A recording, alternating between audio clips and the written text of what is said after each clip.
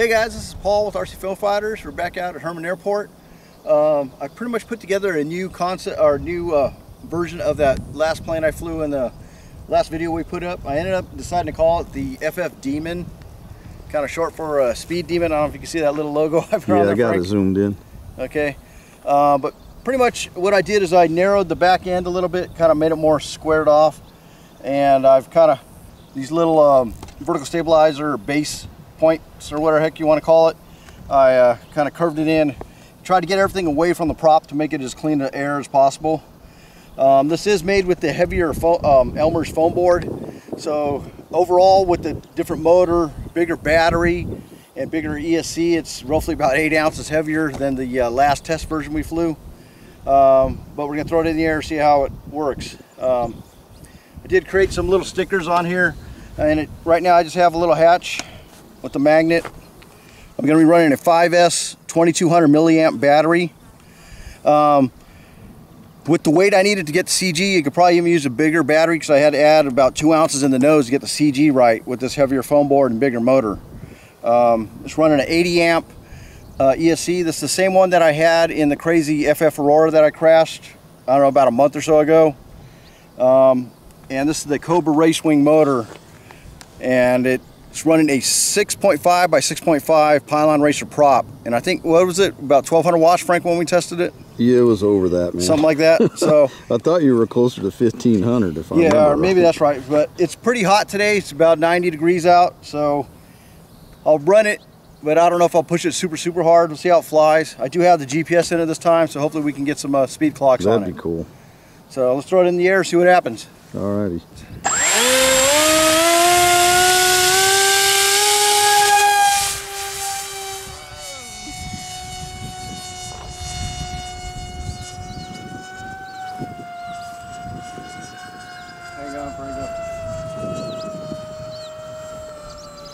Get it trimmed out first. Yeah. How's it feel? Feels like I need some up elevator.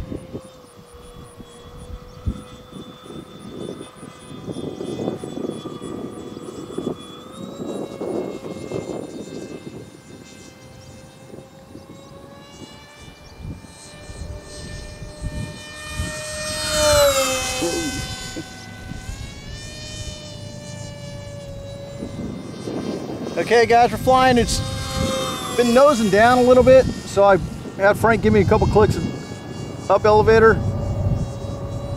So I'm just taking it easy right now. It's kind of getting it dialed in. You can definitely feel the weight in this one. It doesn't fly as docile as the last test version. Well, you went what, from a 4S to a 5S, and you went to a bigger motor, didn't you? Or is the motor about the same? Dang, I don't know if the battery's fading out already. Bring it in then. Yeah. You got the other battery. Okay, I'm gonna bring it around. Hang on, which way is the wind blowing?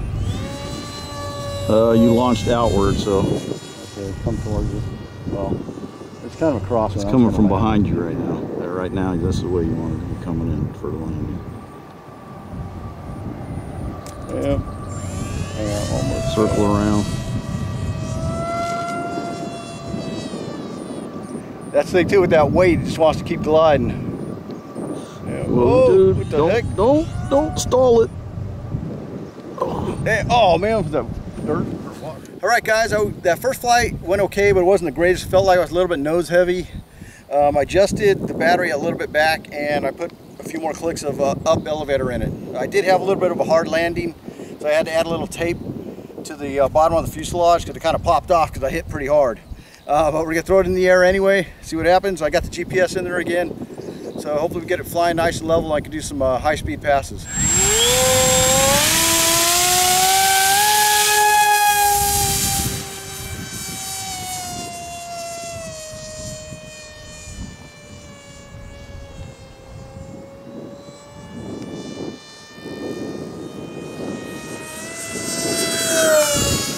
Yeah, it feels a little better. Does it feel more dialed in now, Paul? Yeah. Is it still nosing down or not? Not really, not as bad.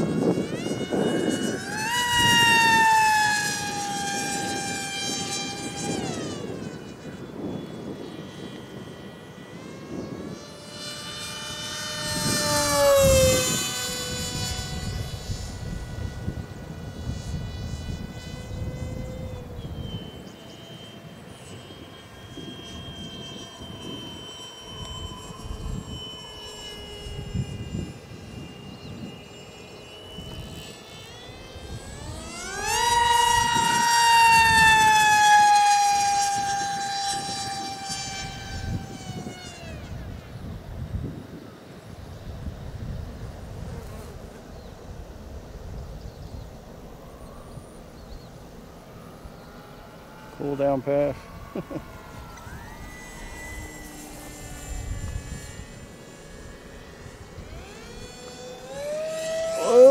Oh, I think I stalled it. This thing's heavy. All right, guys, I did have a hard landing. I think I stalled this thing out because, like I said, it's so heavy. But I did get a GPS clock read on that run. So, right, want to zoom in, Frank? Yeah. So it clocked in at 120.6 miles an hour in that run. And I don't think I got a super clean speed run in that last didn't flight. look as fast as like that last. Yeah, the Aurora looked a lot faster. So it was lighter. So I think I'm going to do some modifications to this plane. Basically, I had to add about 2.5 ounces of lead up in the front to get the CG right, because the motor, you know, on this plane is way far out back. So what I think I'm going to do is maybe I'll try and move the motor forward to get the CG a little bit better, and hopefully we can lighten it up and maybe spread out the vertical stabilizer just a little bit more to give it a better clean access to the air. But anyway, it's still in a process of being developed, so we'll go to the next stage. Like I said, I'll probably do more modifications and we'll go from there. All right, guys, I'm out here again with Frank. I'm going to let him fly the first version of my concept plane here, just to get his overall thoughts of the way it flies and handles. So I guess we'll let Frank throw it up in the air. Yeah.